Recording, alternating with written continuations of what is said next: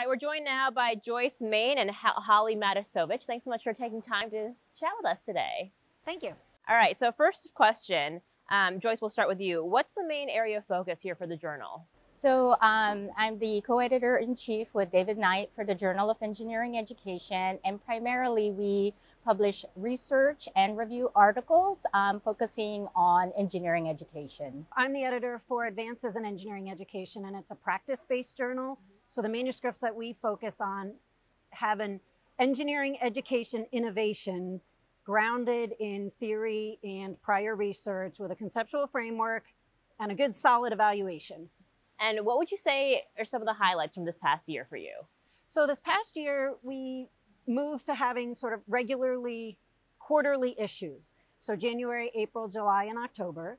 And then we've also serialized each issue and gotten DOIs on the issues. And those are important because next steps are going to be getting our journal indexed in some of the major databases. So that's going to be our go forward work, is that indexing. Okay, Joyce, what would you say the highlights were for you this past year? One of the things that's happened for JEE is that it has moved completely online. And so we are able to publish more articles per issue.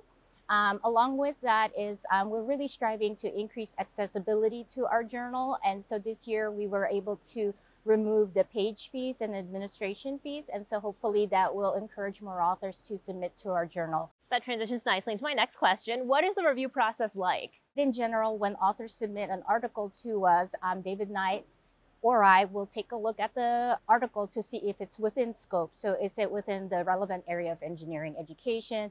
And does it have a theoretical framework? And does it meet the general criteria that we've outlined for the journal? And if yes, then we move it on to an associate editor or an assistant editor who will then pick 3 reviewers to review the article. And we try to, get back to authors within 3 to 4 months so that they can hear about, the next steps for their particular article or manuscript. And what about for you? What's the review process like for you? So our process is very similar with the exception that we assign 2 reviewers typically. But I do want to take a minute and just talk about what the experience is like for reviewers, since the process is very similar.